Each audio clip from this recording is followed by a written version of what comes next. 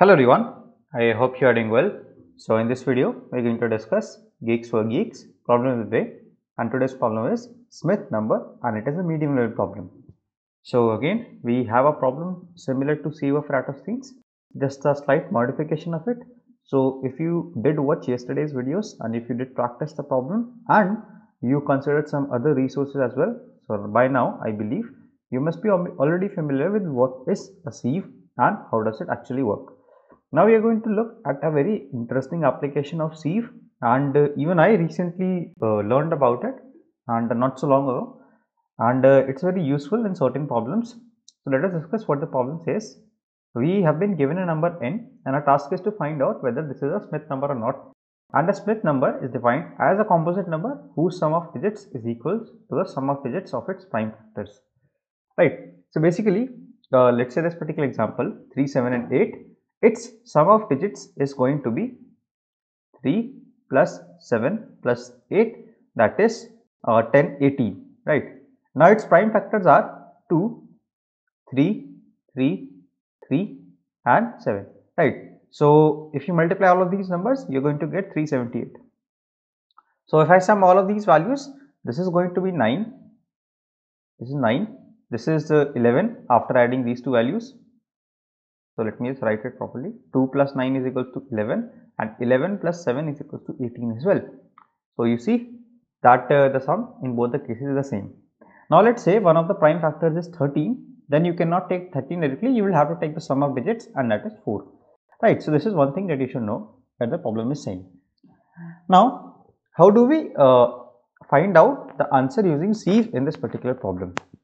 Now you must have observed that there are actually two parts of this particular question. One is just calculating the sum of digits of the plain number and the other one is finding the prime factors of this particular number, right? So the first one, that is the sum of the digits, is pretty straightforward. You can just add the sum one by one. This was also a problem today a few days before, in which we had to find the sum of the digits.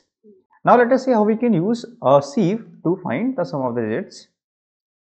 Let's say if I have an array like this. So each of these values are, let's say, this is index 2, 3, 4, 5, 6, 7, 8, 9, 10, 11, 12 and 13. Let's say all of the values are initially infinity. So I can write it 1d9 or let me just write it infinity, and I'm just going to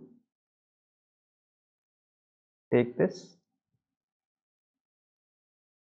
It's also infinity.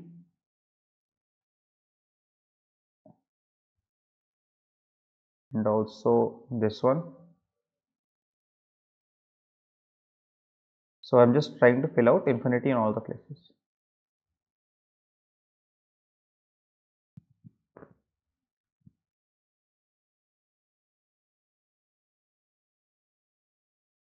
Let's say now I have infinity at all the places, and this should not be here, right? So now I traverse from left to right, but this time only going, instead of only going till root n in the previous problem while finding sieve of Eratosthenes, I was only going till root n. I will rather try to go till the all numbers n. So the goal of the sieve is a little bit different now. So the earlier the goal was to find at least one prime factor, right? I repeat, at least one prime factor, and that is why we only go till root n. But now our goal is a little bit different. Let's say I have a sieve. At sieve of I will store a certain value.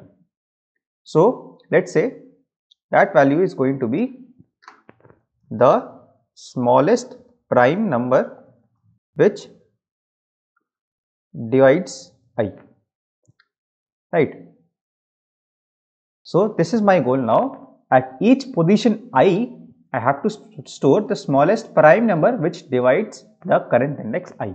So if I have to calculate for all the indexes I, then this is one thing for sure, I'll have to traverse through the whole size of the array or my sieve, right? So the very first thing is, instead of only going till root n, our outer loop will go till n, because we have to set some value for each of the I indexes, right?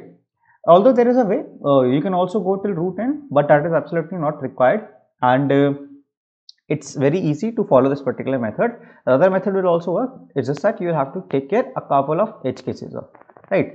So let's go ahead with this particular method. I start from the left, I encounter an infinity. That means that my current number is a prime number. If my current number is a prime number, that means I can start marking its multiples as non-prime, or I can start marking its multiples as the multiple of 2. So what I am basically trying to say is, I will go to 4. First of all, I am at 2 position 2. So the smallest prime number that is dividing 2 is 2 itself.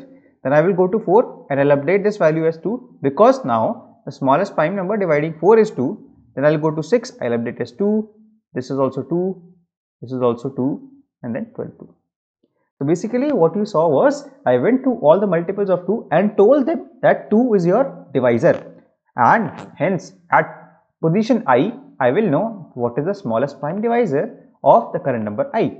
Similarly, when I go to 3, I encounter that this is going to be an infinity.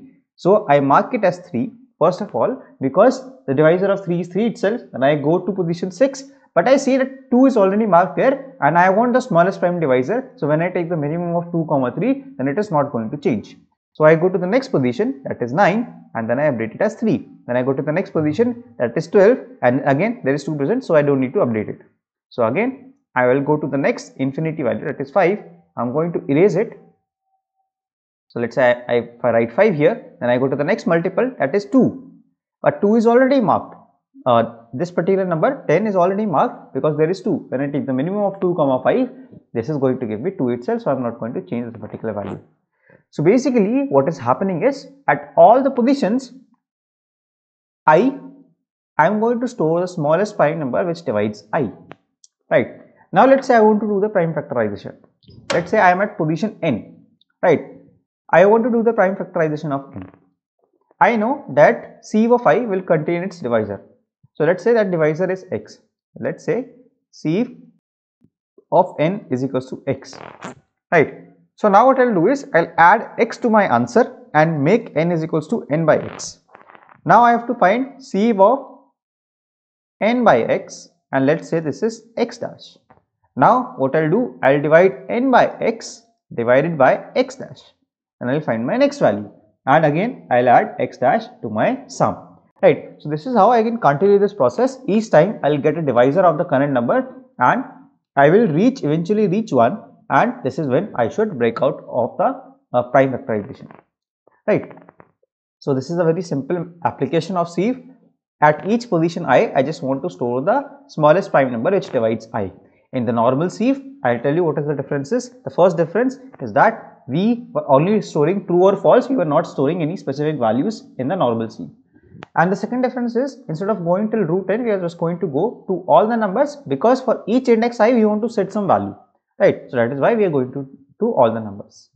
So that is it for this particular explanation. Let me just quickly go through the code and you will understand all of it. So this is my function, and this will be very useful to me in this particular problem, which is going to calculate the digit sum. And this is nothing but basically, if my current number is n, I am going to take its last digit and add it to my answer value. So I made a video on this problem of the day a couple of days earlier, and some people said that it would be better if I explain this part on this particular board with a dry run. So let me quickly explain this. Let's say I have a number 3, 2, 5, right, and I want to find the sum of the digits. So what I'll do, I'll first of all calculate the value of n mod 10, and this is, in this particular case, it is going to give me 5, right. So I add sum plus is equals to n mod 10, right. In this case it is going to give me 5, and 5 will be added to my answer. Now I will divide n by 10. So 325 will be 32.5 when I divide by 10, but since it is integer division, so 32 will be remaining only, right. Now I have 32. So when I do 32 mod 10, it is going to give me 2. So now 2 will be get added to my answer. Again 32 divided by 10 is going to give me 3 only. So the same process with 3 mod 10, it is going to give me 3, and 3 will be added to my answer. So this is how it basically works. It's very simple. It's not very difficult to understand. So that is exactly the same thing I have done here. While n, that means while n is greater than 0, I am going to add n mod 10 to my answer and then divide n by 10, and then finally return my answer value. Now inside this Smith function, I have my sieve which is of size n plus 1, and I have initialized everything with a very big value which is infinity. Right, I am starting with index 2 and I am going till less than n plus 1, and if C of I is equals to 1e9, that means the current number is a prime number and it has not been affected by any other number. That is when I mark C of I as I, because the number will be dividing itself. Now for all the other multiples, I am going to set C of j as minimum of C of j comma I. It means I am just trying to store the minimum value, right? So at each position I, I'll have its smallest prime divisor. Now if C of n is equals to n, if the number is dividing itself and there is no other divisor other than n, that means it is a prime number and we have to return 0, because the first line of the Smith number is a composite number, right? So all the prime numbers should return 0. Now I have my sum a and sum b. So sum b is just going to store the digit sum and sum a is going to store the digit sum of the prime divisors. So while n is greater than 1, I am just going to add digit sum of sieve of n and then divide n by sieve of n, right? So basically for the current number n, sieve of n is going to contain its smallest prime divisor. I add the digit sum of that prime divisor to my sum a and then divide n by that particular prime divisor. So at the end, I just have to return sum a is equal to sum b. That means if both of them are equal, it is going to return true, otherwise it is going to return false. So let me quickly submit this and show you that this particular code works. So you see it passes all the test cases and the solutions is correct. I hope that you guys were able to understand the solution. If you guys did, then consider dropping a like on this video and don't forget to share thoughts in the comments, because your engagement with this particular video really helps the YouTube algorithm to understand that this video is actually helpful for you and it will be able to reach much more people like you who want to keep solving new problems. So that is it for today. Till the next video drops, keep coding, stay safe, bye bye.